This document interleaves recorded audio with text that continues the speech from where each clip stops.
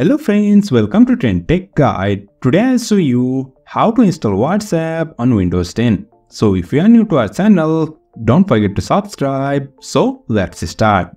First of all, you can see I have downloaded this WhatsApp installer. You can also get this from official WhatsApp page. I have also prepared the video to download this WhatsApp installer. You can just watch that from I button on the top right. So let's begin.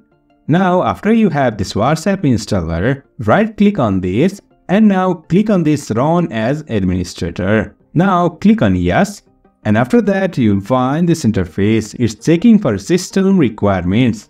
It will take some time, so be patient and wait for a while.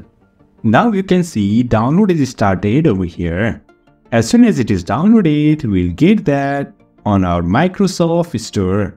If I go over here on my Microsoft Store and now over here search for WhatsApp.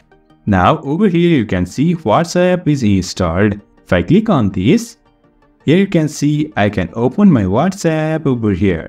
So in this way we can install WhatsApp on Windows 10. So if you find this helpful, don't forget to subscribe. Have a good time.